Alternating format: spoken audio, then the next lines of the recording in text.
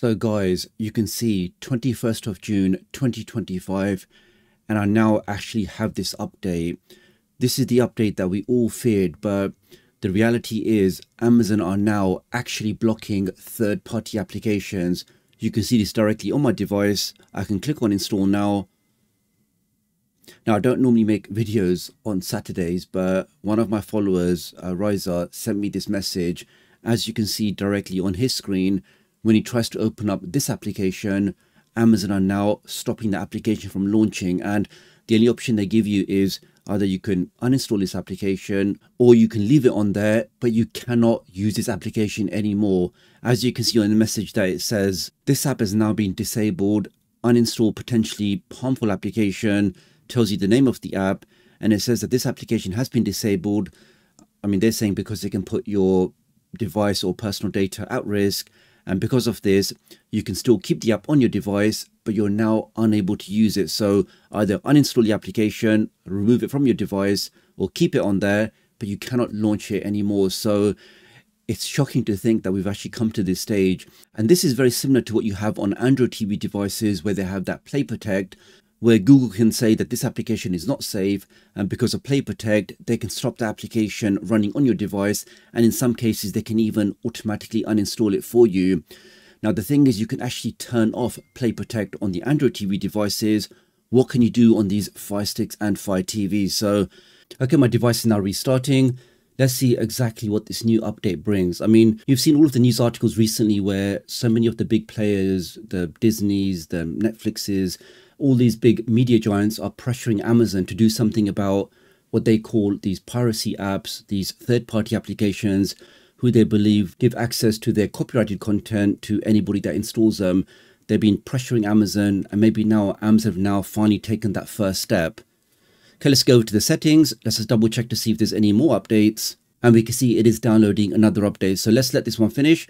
Then I'll quickly double check those applications. I have installed them on my device, and we can see if they've started blocking them straight away, or like in most cases, they do this in a phased approach.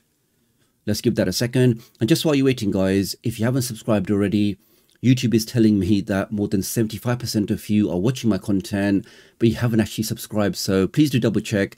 Make sure you are subscribed for the latest news, latest updates, the best tips and tricks for all of your streaming devices. Thank you. Okay, let's click on install.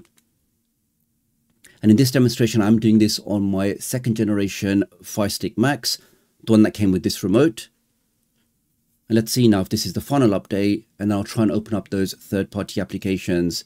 Now, one of the questions I did ask Reza was, did he notice this just on his 2nd generation FireStick Max, or is this happening on any other device? And as you can see on the screen, he did confirm that it's also happening on the new 4K stick as well. So please do double check on your device if you've got this latest update, and if this is now impacting your third-party applications, the typical ones, the cinemas, the Flixes, the Bees, those kind of applications. It is always worthwhile double checking to make sure if you can still launch them on your device. Okay, that's now finished. Let's click on check again.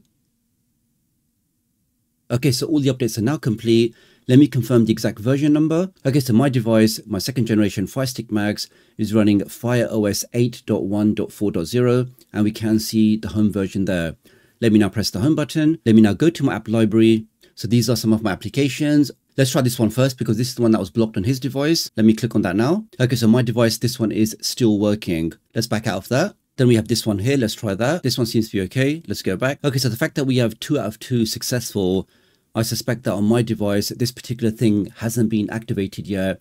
As we've seen in the past with other Amazon updates, they have the ability to turn things on running on your device. So maybe the Play Protect that Amazon devices are going to use, just like on the Android TV devices, maybe that thing hasn't been activated on my device. But definitely you can see, guys, it's only a matter of time now. More of these devices are now going to get that update. They'll turn that feature on, and these applications, or any application that Amazon deems to be illegal or potentially containing copyrighted content, will automatically be blocked on your device, and there'll be no way to run it unless I can find some kind of way, maybe with ADB, to turn off this feature. We know on the Android TV devices, it's very easy to do. You can turn off Play Protect, but I just need to find out if there's something similar on these Amazon devices. So make sure you guys are subscribed to all notifications. I'll be doing more testing on this. I definitely will be looking forward to your comments down below. Let me know if you can see anything like this on your third-party applications.